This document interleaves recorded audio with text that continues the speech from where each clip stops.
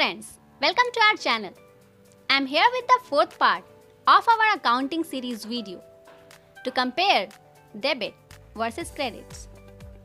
Topics to be covered: defining debit and credit, usage of debit and credit, effect of debit and credit, normal balances of accounts.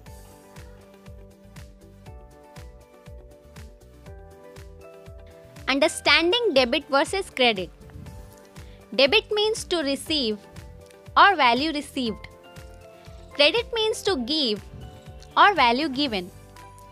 Debits and credits in double-entry bookkeeping are entries made in account ledgers to record changes in value resulting from business transactions. A debit entry is an account represent a transfer of value to that account, and a credit entry represents a transfer of value from the account. Each transaction transfers value from credited accounts to debited accounts. Debits and credits are entries that balance each other out. Consider that for accounting purposes, each transaction must be exchanged for something else of the exact same value.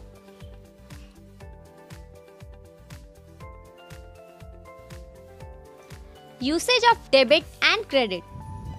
Whenever an accounting transaction is created, at least two accounts are always impacted, with a debit entry being recorded against one account and a credit entry being recorded against the other account. There is no upper limit to the number of accounts involved in a transaction, but the minimum is no less than two accounts. The totals of the debits and credits for any transaction must always equal each other, so that an accounting transaction is always said to be in balance. If a transaction were not in balance, then it would not be possible to create financial statements. Thus, the use of debits and credits in a two-column transaction recording format is the most essential of all controls over accounting accuracy.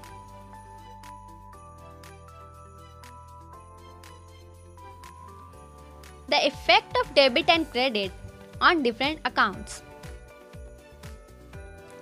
Effect on asset accounts. A debit increases the balance and a credit decreases the balance. Effect on liability accounts. A debit decreases the balance and a credit increases the balance. Effect on equity accounts. A debit decreases the balance and a credit increases the balance. Income or revenue accounts. A debit decreases the balance and a credit increases the balance. Effect on expenses accounts. In this account, a debit increases the balance and a credit decreases the balance. Effect on gain account. In this account, a debit decreases the balance and a credit increases the balance. Effect on loss account. A debit increases the balance and credit decreases the balance.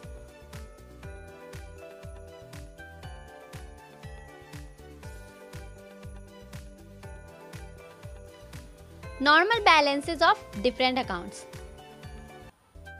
Assets have debit balances. Liabilities, equity, and revenues have credit balances. Expenses have debit balances. Asset accounts are debited and have debit balances. Liability accounts are credited and have credit balances. Equity accounts are credited and have credit balances.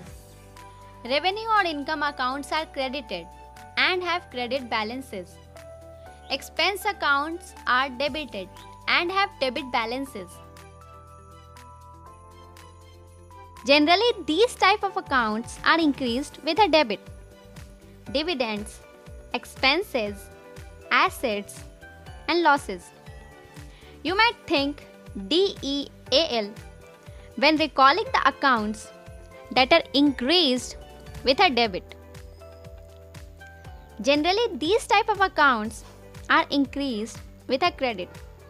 Gains, income, revenues, liabilities, and stockholders' equity. You might think of GIRLS when recalling the accounts that are increased with a credit. To decrease an account due to the opposite of what was done to increase the account. For example, asset accounts is increased with a debit, therefore it is decreased with a credit. And for a more clear view, let's see this graphical representation. Debit increases assets and expenses, but decreases liabilities, owner's equities, and revenues. Whereas credit increases liabilities, owner's equity increases revenues, but decreases the assets and expenses. Just the opposite. That's all for this video. Join us on the next one to know more about basic accounting principles and conventions. Your feedback will be highly appreciated and will help us to improve the content. Thanks for watching. Do not forget to click the subscribe button and hit the bell icon for latest updates.